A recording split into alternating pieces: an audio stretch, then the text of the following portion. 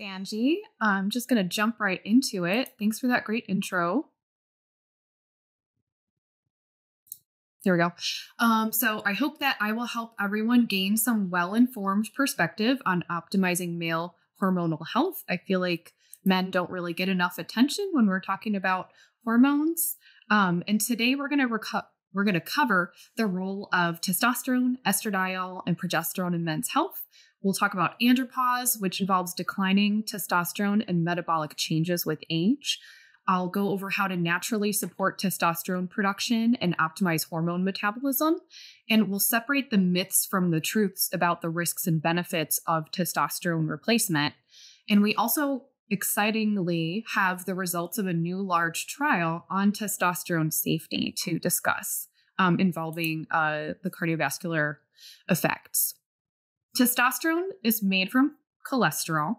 The pituitary releases luteinizing hormone, which stimulates the Leydig cells in the testes to produce testosterone. Testosterone supports many aspects of men's health, including reproductive function, muscles, bone density, and low levels that are common in aging males can increase vulnerability to bone fractures. On the other hand, excessive doses of testosterone supplementation can lead to polycythemia. Testosterone can sharpen thinking, regulate mood and libido, and it supports confidence and energy. It can help burn fat more efficiently, and declining levels can lead to more body fat accumulation. And we'll discuss its role in heart health a little later on. Similar to the menopausal hormone transition, men also experience hormonal changes with age. They see a decline in testosterone and other androgens around age 30. And hormonal decline for men begins earlier, and it's more gradual than the hormone changes for menopausal women. And we call this andropause. From age 30, testosterone is dropping about 1.5% per year. Bioavailable testosterone declines more steeply at 2 to 3% yearly. And contributing factors include sex hormone binding globulin increasing, decreasing luteinizing hormone, and decreasing Leydig cell activity. And as far as the prevalence of low testosterone, it depends on the age of the reference population you're looking at and the cutoff values you choose. Anywhere from 12 to 39% of men over 40 have low testosterone. And don't forget to consider still helping patients that don't make the cutoff for low testosterone, but still have symptoms of hypogonadism. The proportion of men with low testosterone goes up with each decade, reaching 49% in men over 80, and an even higher proportion of men with obesity and diabetes have low T. Testosterone is fat soluble, so it needs a carrier protein in order to travel in water-based serum, and only 2% of testosterone exists as free testosterone. The rest is going to be bound to sex hormone binding globulin or albumin. Only the free testosterone is biologically active and available to bind to receptors. Sex hormone binding globulin has a strong affinity for testosterone. This binding globulin increases with age, and then the amount of free testosterone is decreasing. But why is the binding globulin increasing with age? The main culprit is the enzyme aromatase, which irreversibly converts testosterone to estradiol. Estradiol drives up production of sex hormone binding globulin, which prefers to bind to testosterone, leaving less available for the tissues. This is encouraging more body fat gain where there's a high level of aromatase activity. And to interrupt this cycle, a common approach would be to directly increase the testosterone. And also, estradiol suppresses gonadotropin-releasing hormone. This reduces pituitary secretion of luteinizing hormone, which lessens testosterone output. And that's the problem with body fat accumulation with age. More aromatization of testosterone to estradiol in the adipose tissue is resulting in less testosterone output. These additional factors can contribute to declining testosterone levels. Stress, illness, poor diet, environmental exposures, and polypharmacy. Also, cyclists who suffer repeated trauma to the testicles, studies have indicated that they might have decreased testosterone production. And a few things they can do to reduce that trauma are using a no-nose saddle, so a bike seat that has no front on it, standing on the pedals every few minutes, and also recumbent bicycling. As for the signs of low T, most people think of erectile dysfunction and low libido, but hormone decline in men also presents with lack of motivation, loss of muscle mass, reduced mental agility, night sweats, feeling burnt out.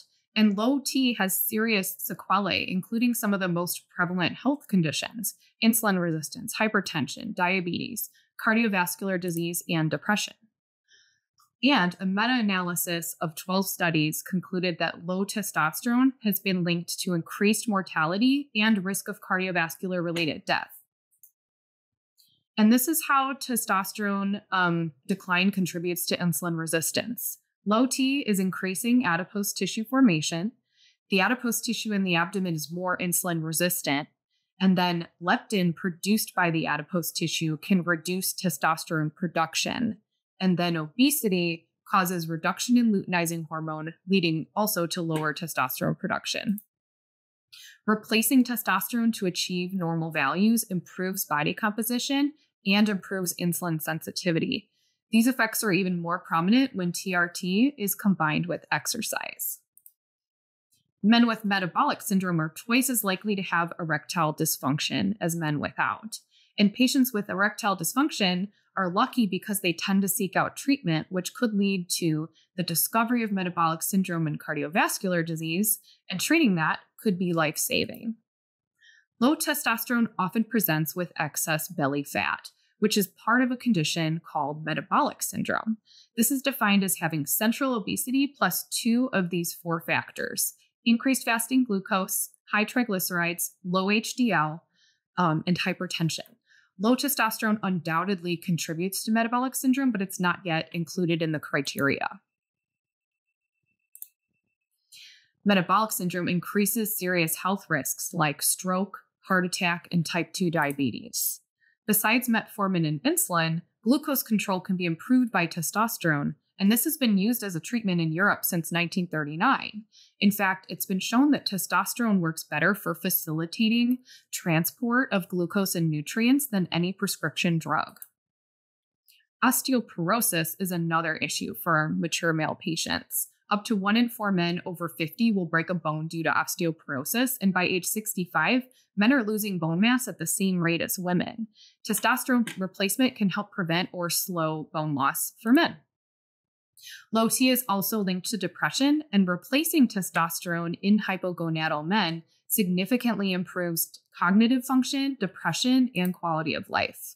But falling testosterone levels are only part of the picture, with andropause, estrogen, adrenal, and thyroid hormones and neurotransmitter levels change too, dramatically impacting health. A thorough workup for your male patients would include screening for these changes. All men are producing small amounts of estrogen and progesterone, and increasing aromatization with age leads to estrogen dominance in men. The late Dr. John Lee coined this term for when the influence of estrogen overshadows that of other hormones, especially progesterone. Prostate cells are influenced by estrogen, which has proliferative effects. This promotes cell size increase and increase in number of cells. And while estrogen is important for bone health and sexual function in men, too much contributes to prostate enlargement, involving lower urinary tract symptoms, and it may make men more vulnerable to developing prostate cancer. Progesterone receptors are found all over the body, in the pituitary, the testes, the male mammary tissue, and the prostate. In males, progesterone is important for a number of reasons. It promotes the health of the cardiovascular system, the nervous system, and the brain. It's osteoblastic, improving bone density. It helps mitigate the proliferative effects of estrogen, which is really important for the prostate. And in fact, that same Dr. John Lee wrote that there are numerous case reports of progesterone supplementation leading to improvement of benign prostatic hyperplasia. Here I'm summing up the research of the effects of progesterone on prostate health. The progesterone receptors in the prostate suppress the development of BPH. They prevent differentiation of prostate cells into cancer-associated fibroblasts, and they inhibit tumor-promoting cytokine secretion. prostate cancer is the leading cause of cancer in males. 1 in 8 men will be diagnosed in their lifetime, and it's the second leading cause of cancer death in men.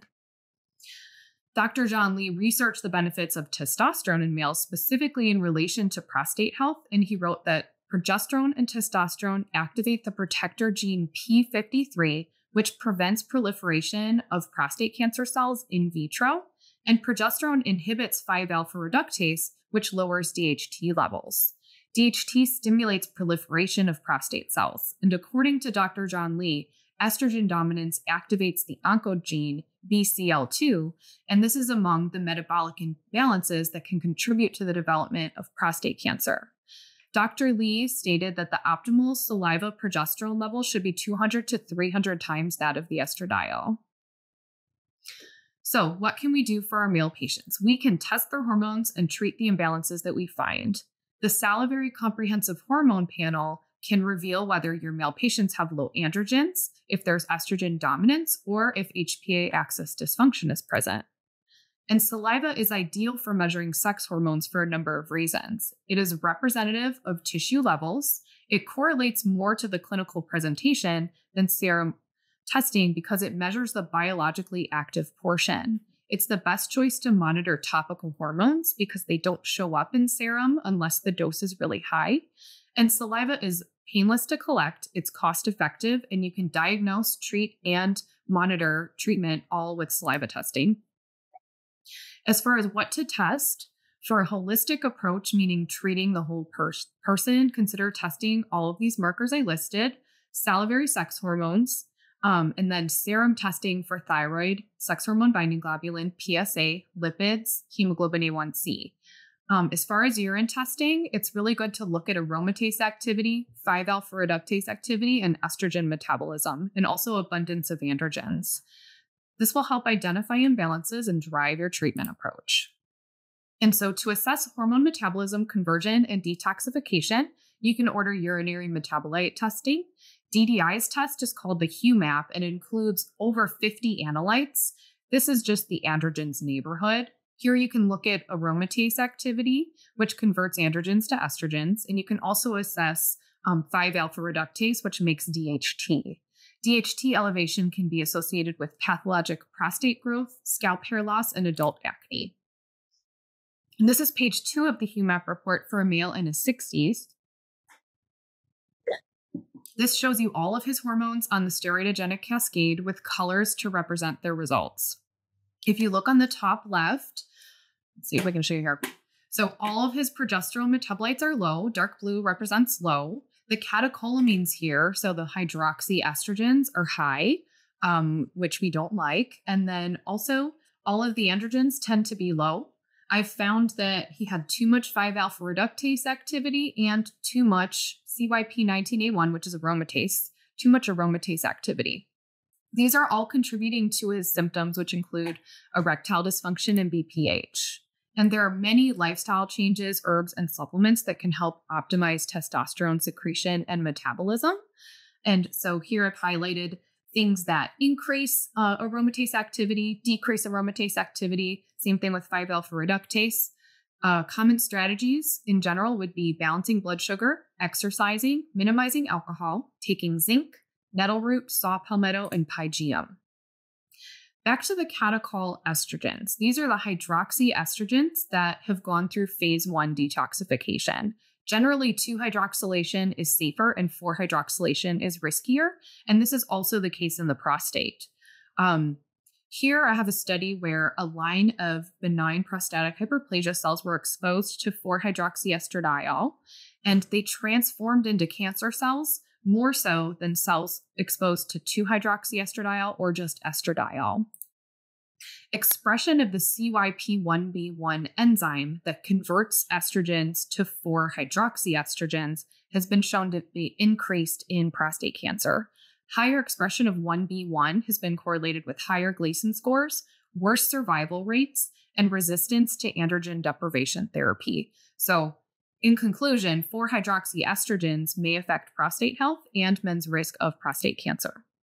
Now we're going to talk about testosterone therapy. Physiologic testosterone replacement doesn't just help erectile dysfunction, it also improves body composition, promoting stronger bones, more muscle, and less fat. And it can help treat insulin resistance and depression, but doesn't increase risk of prostate cancer and cardiovascular disease. So for years, doctors were taught that high testosterone caused rapid prostate cancer growth, and giving testosterone is like pouring gasoline on the fire. Where did these ideas come from? This all started with a study published in 1941 claiming that testosterone was the cause of prostate cancer. Dr. Morgentaler, a neurologist at Harvard, reviewed this study and discovered that the conclusion was based on a case study involving only one patient who received testosterone for 2 weeks. Dr. Morgentaler published his findings in 2006 and wrote this book, Testosterone for Life. And he continued reviewing the research and concluded that testosterone therapy does not increase prostate volume or PSA in healthy men. This is a retrospective analysis of 77 men with low T and normal PSA. And the conclusion is that a high prevalence of prostate cancer occurred in men with low testosterone levels despite normal PSA and digital rectal exams. Testosterone actually decreases as men age, while 5-alpha reductase activity in the prostate increases, causing higher DHT levels and increase in prostate volume. Normal testosterone levels benefit the prostate. In this trial, 207 men who had low testosterone levels and sexual or urinary dysfunction were given physiologic doses of testosterone. Over 90% of them saw symptomatic improvement, and most participants experienced reduced PSA scores. In reality, prostate cancer risk depends on age, ethnicity, family history, and genetic variants. Regular early screening becomes more important with these factors, but besides early detection, there are also some preventive measures that may lower their risk. These are a few of the modifiable risk factors. Consuming dairy, alcohol, and red meat, having hypertension and high cholesterol are all associated with increased risk. Obesity and metabolic syndrome increase the likelihood of high-grade prostate cancer. And the way that estrogens are metabolized is also important, where 4-hydroxylation and 16-hydroxylation increase risk and 2-hydroxylation decrease risk. To conclude this section, a 2016 meta-analysis found that prostate cancer appears to be unrelated to endogenous testosterone levels. TRT for symptomatic hypogonadism does not appear to increase PSA nor the risk of prostate cancer development. And men treated with testosterone replacement therapy for hypogonadism did not have an increase in adverse prostate events, according to the new findings of the Traverse trial that just came out in 2023. This was a trial that involved 5,200 men who were either given testosterone gel or placebo. The trial's findings indicated that men with hypogonadism who were screened and monitored carefully using a structured protocol had low risk of prostate cancer or other prostate events. We'll talk more about that trial in the cardiovascular section because that was the main endpoint that they were looking at. The question of whether it's safe to prescribe testosterone after prostate cancer has been diagnosed is really hard to answer. I did receive that question before the webinar. And until more definitive data becomes available, clinicians wishing to treat their hypogonadal patients with localized prostate cancer with TRT should inform them of the lack of evidence regarding the safety of long-term treatment for the risk of prostate cancer progression. So now we're going to move on to the controversy involving testosterone and whether or not it has cardiovascular risk.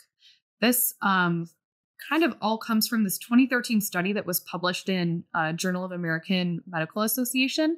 It made mainstream news because it was really shocking. They claimed that testosterone supplementation increased the risk of cardiovascular events. However, there were many problems with this study.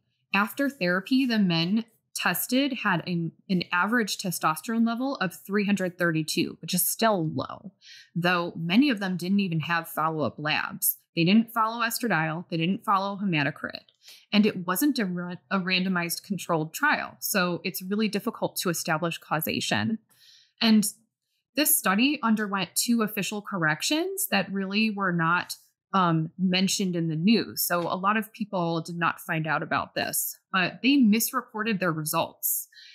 Their results actually showed a 50% lower rate of adverse cardiovascular events in men receiving a testosterone prescription compared to untreated men. And so the conclusion that made the headlines was wrong.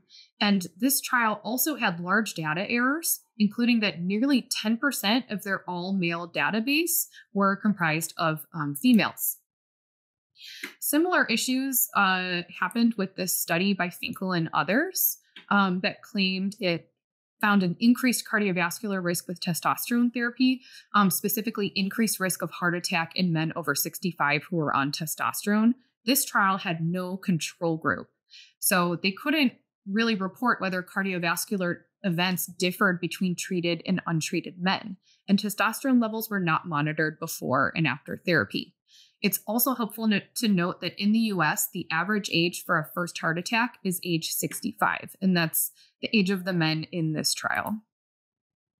Articles that refuted these concepts didn't make headlines. This study was in the Journal of the American Heart Association in 2013. TRT in men with hypogonadism improves obesity, type 2 diabetes, MI risk, exercise capacity, and QT length. And a large retrospective National Institute of Health study found that physiologic doses of injectable testosterone was protective against heart attack in men with high risk. Here's another one. In 2014, a randomized double-blind controlled trial concluded that men with testosterone levels in the mid to upper range have reduced cardiovascular events and mortality compared to those in the low range or high range. Numerous other studies support the cardiovascular benefits of testosterone or the lack of risk. This 2018 article concluded no randomized controlled trial where testosterone has been replaced to the normal healthy range has reported a significant benefit or adverse effect on major adverse cardiovascular events, nor has any recent meta-analysis. Testosterone therapy does have side effects. Testosterone stimulates erythropoiesis to increase red blood cells, and it can lead to increased hemoglobin and hematocrit. You have to monitor these levels during treatment. About 1 in 10 men can develop polycythemia, and you really don't want to have highly viscous blood. This side effect, along with the controversial research, prompted warning labels on all testosterone products to include a possible increased risk of heart attacks and strokes in patients taking testosterone. Thankfully, we now have the results from the new Traverse trial, which just came out last year and was designed to test the cardiovascular safety of testosterone. And it was a randomized controlled trial involving 5,200 men with pre-existing cardiovascular disease or risk factors. And the Traverse trial concluded that testosterone gel did not increase the risk of MI, stroke, prostate cancer, or lower urinary tract symptoms. There were slight increases in the incidence of pulmonary embolism and atrial fibrillation. This trial was not perfect. It had a high rate of both treatment and placebo discontinuation, 61% for both groups. 18% of the participants were lost to follow-up, which is more than typically acceptable in drug trials. And the serum testosterone levels achieved for those on therapy were just barely in the target range, hovering around 350 for most of the trial.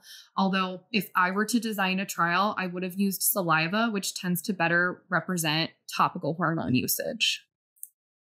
Sub-studies within the Traverse trial found small improvements in mood and libido, but not for erectile function. Testosterone therapy did correct and help prevent anemia.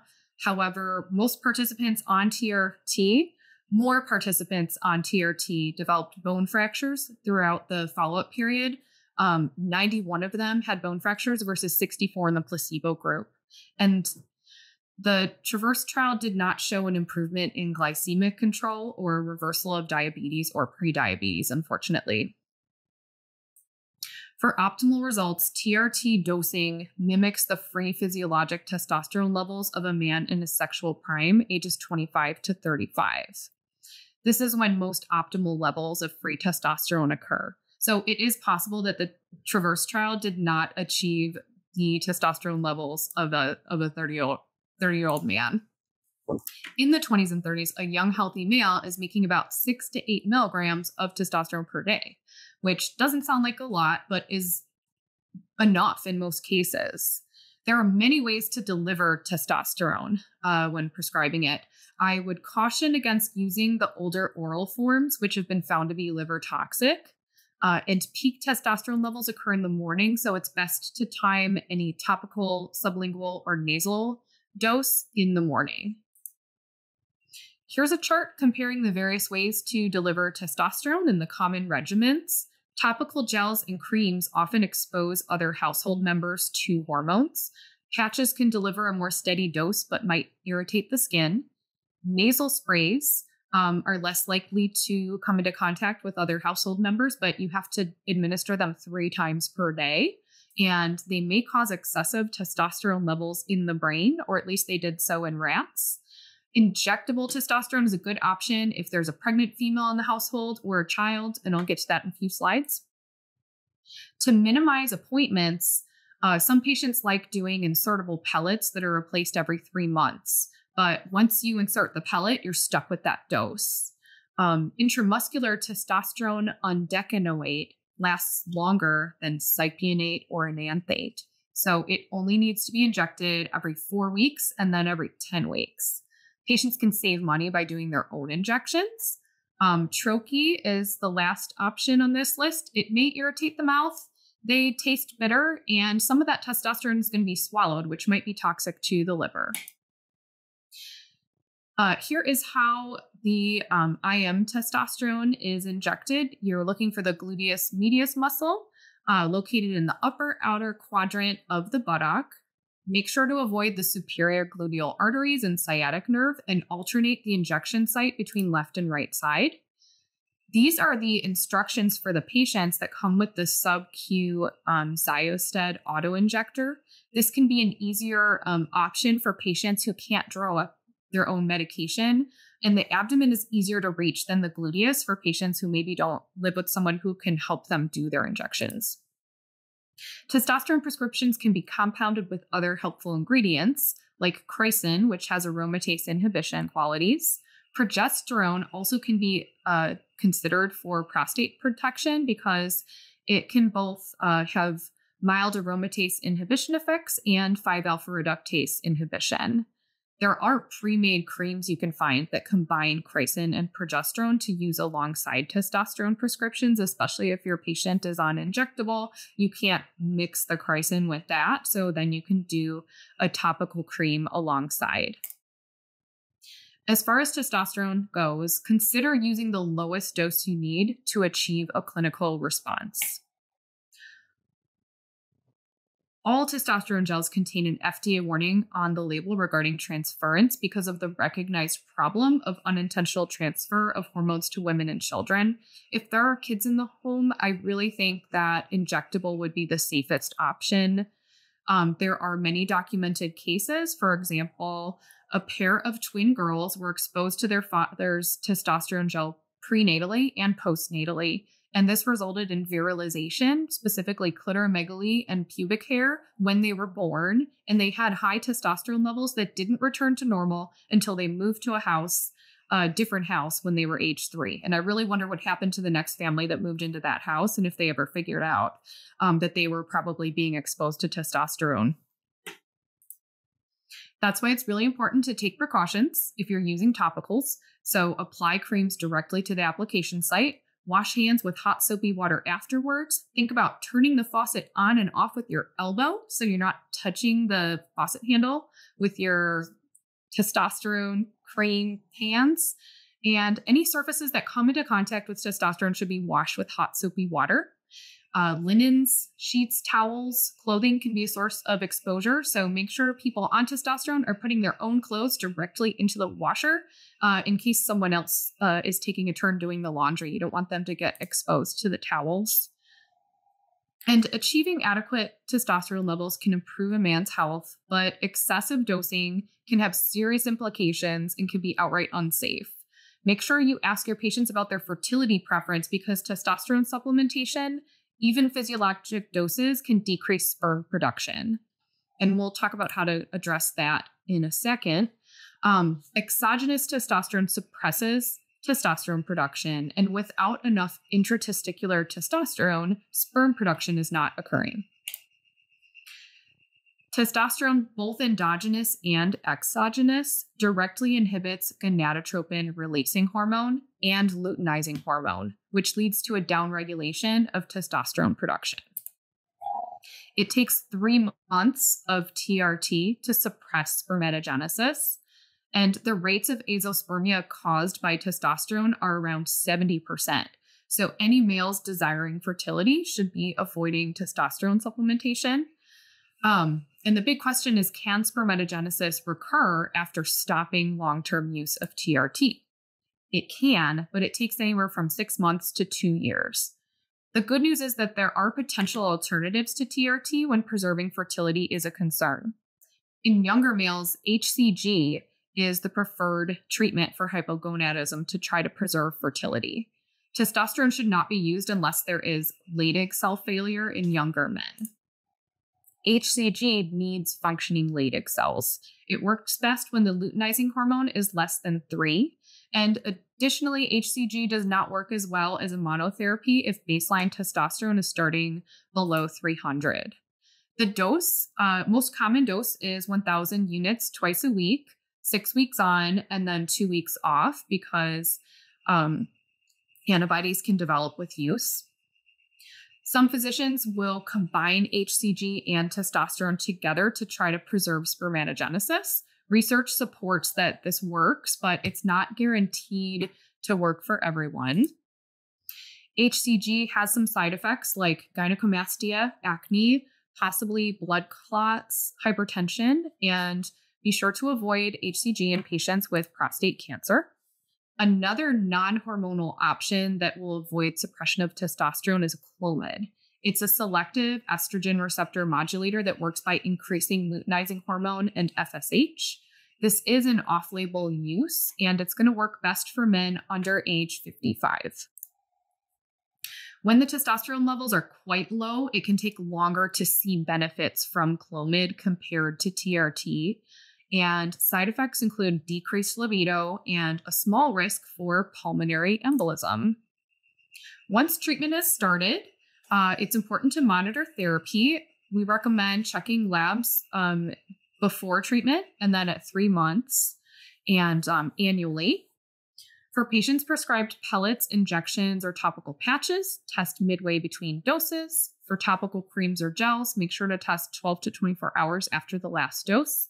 And you're going to want to include salivary testosterone, estradiol, progesterone, DHEA. And then you're going to also test in blood PSA, hematocrit or hemoglobin, glucose or hemoglobin A1C, and consider DRE. I also recommend using urine hormone metabolite testing 3 months into treatment to screen for excess aromatization and 5-alpha reductase activity. The next thing that's important, even if you are doing TRT, you still need to think about lifestyle because this is building the foundation for health. And you want to think about these components: stress management, nutrition, exercise, sleep, water, maintaining strong social connections. We can't all avoid stress, but chronic stress can lead to lower testosterone levels. We need to care for our nervous systems in order to modify our response to stress and reduce its toll on our bodies. Options could be mindful meditation, deep breathing exercises, forest bathing. And everyone wants to know what the best kind of exercise is to boost testosterone. And the real answer there would be any exercise that improves body composition, meaning it's reducing body fat percentage, and increases respiratory fitness. Any type of exercise that does that can improve testosterone levels and potentially erectile function. All kinds of exercise increase testosterone in the short term, but levels normalize in about 30 minutes after the workout. It does take a long-term regimen to make changes to those baseline testosterone levels. There was one small study on young men that they had them do 4 sets of 10 weighted squats with a 90-second rest, and they showed that increased the testosterone for 48 hours. So certain specific regimens may be more advantageous in increasing testosterone longer than others. And then 200 minutes of aerobic exercise per week for 6 months was shown to increase testosterone, improve sexual function, decrease body fat, and waist circumference in men who were over 40 and had abdominal adiposity. So it does take regular exercise and a good amount of it to create the desired changes. That brings me to nutrition. This is essential to improving health during andropause or when trying to treat low testosterone. You want to aim to improve insulin sensitivity and treat metabolic syndrome. And the majority of this advice is coming from the China study, which was the largest nutrition study ever conducted. It is advised to decrease sugar in the diet, increase healthy fats, think about combining whey protein with regular exercise to help build muscle. And then eggs are a great food because they contain HDL, cholesterol, and omega-3 fat, which supports testosterone levels. And then in older males, higher protein consumption is associated with lower sex hormone binding globulin than lower protein intake. So that's something to think about.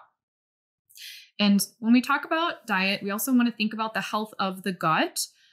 You've heard of the estrobolome. Now there's emerging research suggesting there's also a testobolome in the gut responsible for producing testosterone. Certain bacteria in the gut can synthesize this hormone.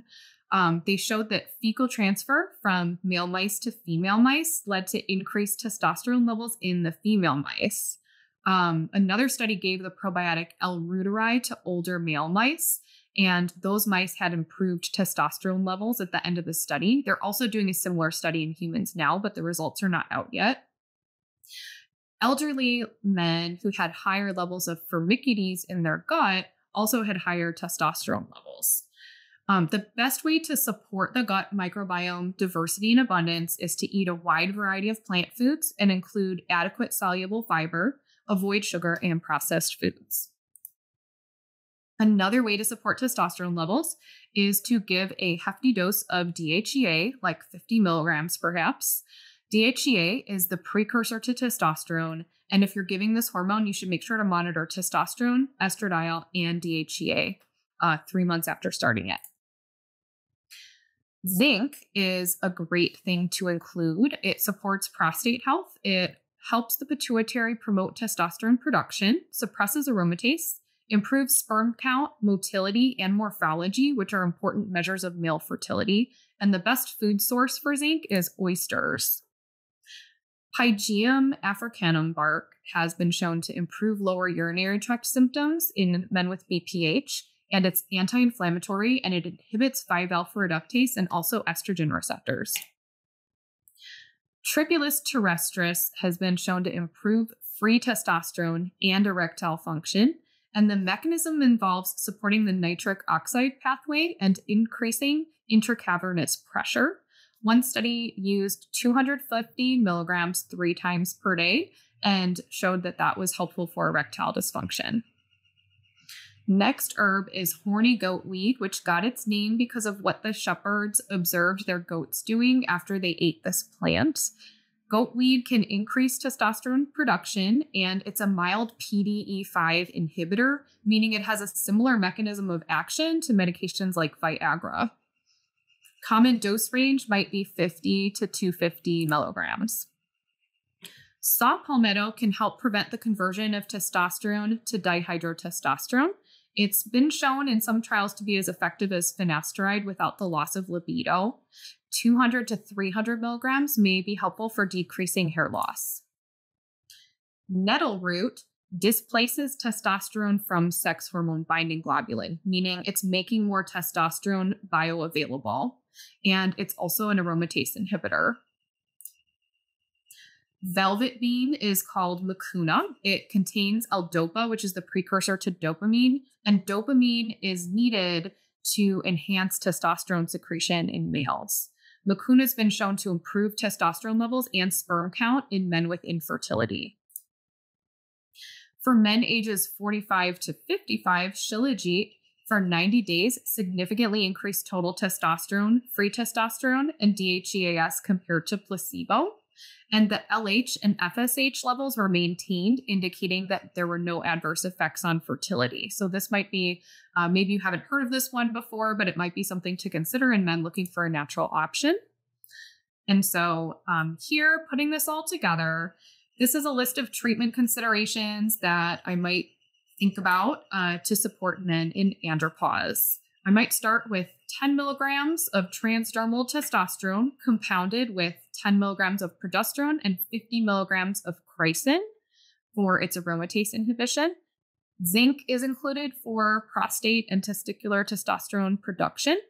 I'm going to use ashwagandha and B complex to support the HPA axis because ashwagandha not only is an adaptogen, it also may help support normal testosterone levels.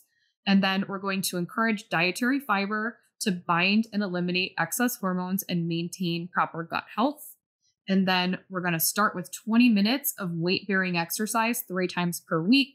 I will want to increase that, but I like to start with a more easily achievable goal and then work from there. So we are at the end here. What do I want you to remember from this presentation? Low testosterone is really common and symptoms extend beyond sexual dysfunction.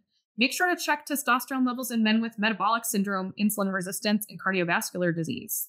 Supplementation may be considered after establishing an insufficiency.